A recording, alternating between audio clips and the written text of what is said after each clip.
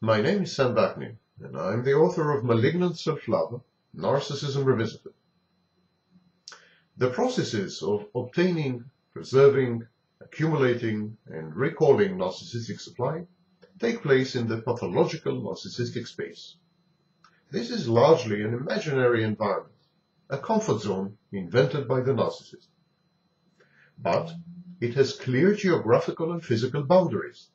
The narcissist's home, his workplace, a neighborhood, a city, a political party, the narcissist church, or even his country. The narcissist strives to maximize the amount of narcissistic supply that he derives from people within the pathological narcissistic space. There, in this space, he seeks admiration, adoration, approval, applause, or as a minimum, attention. If not fame, then notoriety. If he cannot be loved, he'd rather be feared. If he doesn't have real achievements, then contrived or imagined ones. If not real distinction, then concocted and forced uniqueness. The narcissist's pathological narcissistic space incorporates people whose role is to applaud, admire, adore, approve, and attend to the narcissist. Extracting narcissistic supply from these people calls for emotional and cognitive investments, stability, perseverance, long-term presence, attachment, collaboration, emotional agility, people skills, and so on. So very few narcissists succeed to maintain long-term pathological narcissistic spaces, as we will see in the continuation of this video. Let me elaborate. The narcissist tries to modify his environment to make it conducive to his narcissistic needs. The narcissist creates a pathological narcissistic space. As I said, this may be a geographical area, but it can also be a group of people, or even an abstract field of knowledge in which the narcissistic pathology attains its maximum expression and value. The false self's boundaries overlap the boundaries of the pathological narcissistic space. This space becomes the hunting grounds and the domain of the false self. And this domain is typically confined to the workplace, the family residence, and to a few other select locations: school, university, the homes of some friends, a political party headquarters, a club, the neighborhood bar. This is typical of most narcissists, but some narcissists use fame and celebrity to enlarge their pathological narcissistic space. The various defense mechanisms, an integral part of the false self, expand together with the false self to operate in the entire territory of the pathological narcissistic space. Still, pay attention. The existence of the pathological narcissistic space is independent of the existence of sources of narcissistic supply.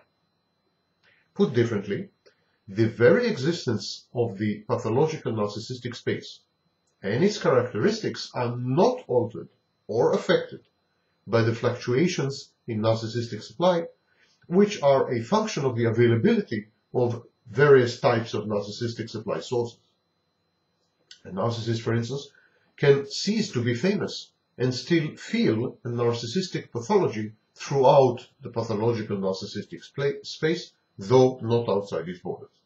He can still feel famous within the pathological narcissistic space, despite the fact that reality is different.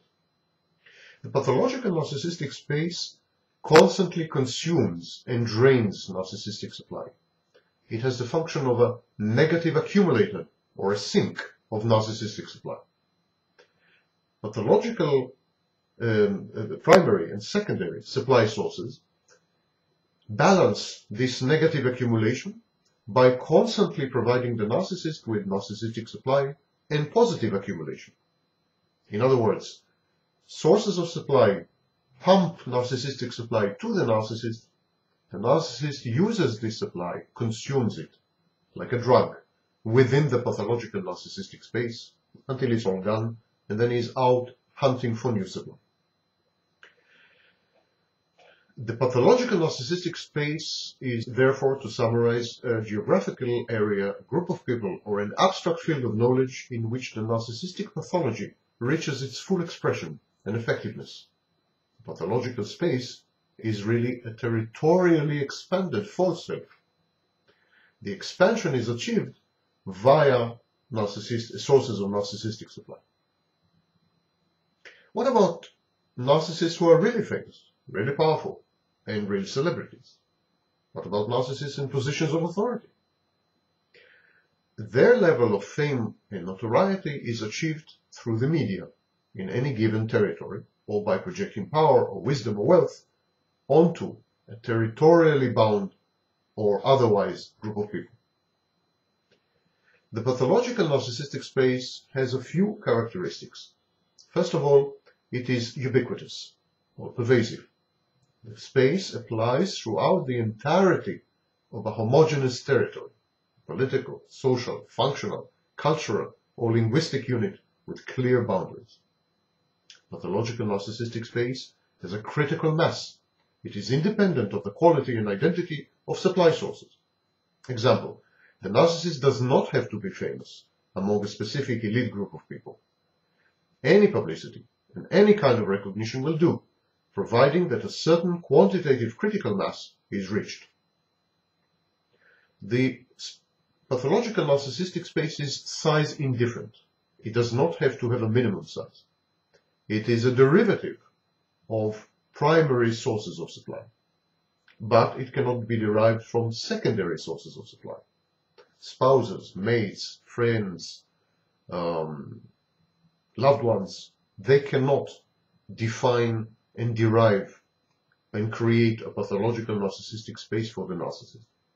Only primary sources, wealth, fame, possession of objects, celebrity, the power, only these can help create and derive a pathological narcissistic supply. Remember that secondary sources of supply, mostly you, my listeners, your job is only to regulate the flow of narcissistic supply. You do not generate supply. You regulate it and you accumulate it. Your main function in the narcissist's life is to prevent a net loss, a negative accumulation of narcissistic supply within the pre-existing narcissistic space. Narcissistic space is constant. Once created, the space is independent of its sources, primary supply sources, and of its stabilizers, secondary supply sources. It continues to exist, regardless of their existence or non-existence. It continues to exist even in the absence of narcissistic supply sources and even narcissistic supply. It's there, independent of all these issues. And it generates negative narcissistic accumulation. The very existence of a pathological space consumes narcissistic supply. The specialization of the false self drastically increases the quantity of narcissistic supply needed and provided by supply sources. The larger the pathological narcissistic space, the more narcissistic supply is needed, and the numerous the sources of supply the narcissist seeks. The narcissist whose pathological narcissistic space is merely the family consumes much less narcissistic supply than a narcissist whose pathological narcissistic space is the whole country, or literally works in the English language. These properties of the pathological narcissistic space are also the attributes of the false self. The false self is also a product of some critical mass of observers. It is equally fed by primary sources of supply. It is stabilized by secondary sources of supply. The false self is constant.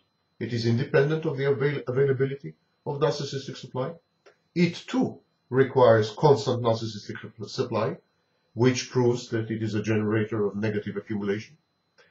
And like the pathological narcissistic space, the false self has its boundaries. So we can say safely that pathological narcissistic space is merely a spatialized false self.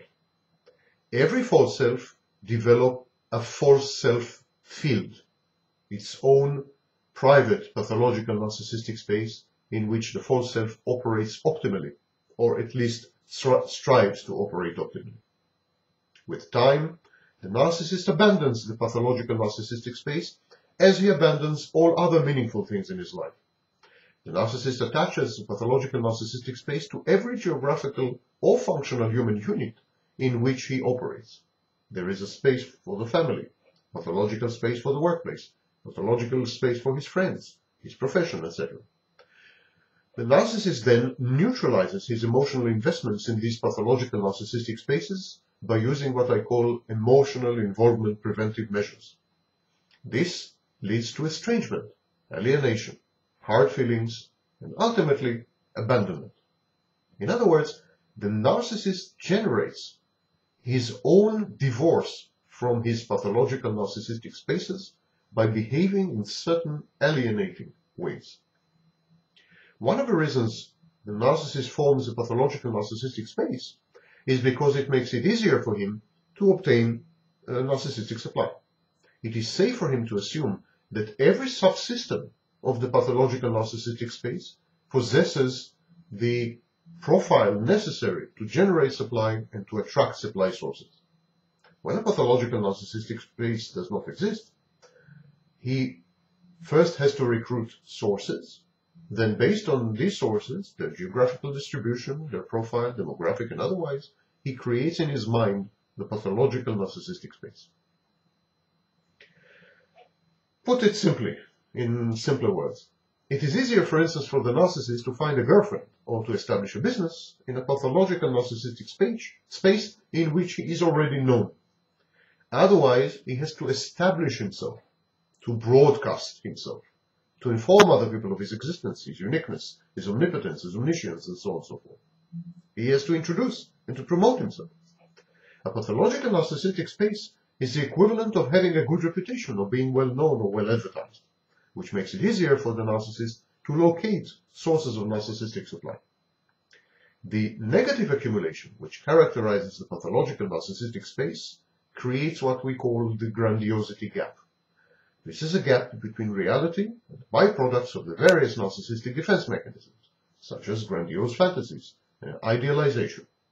There is always a very discernible and very sizable abyss between what the narcissist imagines himself to be and the much less exhilarating reality. These gaps are overcome by the constant infusion of narcissistic supply. When there is a drain of this supply, as happens with the introduction of a new pathological space, the gaps can no longer be bridged and devaluation sets in. The narcissist berates himself and all the people that he is in touch with. By doing this, he hopes to narrow the glaring gap between what he says about himself and what he really is. So, when the narcissist moves from one pathological space to another, he starts by using false modesty. He berates himself even. He reduces himself, humiliates himself, acts humble, and so on, so as to attract people to become his sources of narcissistic supply, and in order to avoid the grandiosity gap. The fewer the expectations he creates about himself, the easier it is to fulfill these expectations and to garner narcissistic supply in the process. Another result of this yawning grandiosity gap is the uncontrollable urge to obtain sources of narcissistic supply. This is how the primary drive to find narcissistic supply develops. But as we know, in the absence of secondary sources of supply, grandiosity gaps develop again in the pathological space, and the cycle recommences. Pathological space, sources of supply, narcissistic supply, the narcissist mask falls and his real character traits and behaviors emerge. People cannot stand the narcissist. Alienation ensues, conflicts, fights. Narcissist feels ill at ease and discomforted in his narcissistic his narcissistic space, and he moves on to another narcissistic space where he misrepresents himself, finds sources of supply, garners narcissistic supply. Again, his mask falls, his real being is exposed, and the cycle starts again and again and again.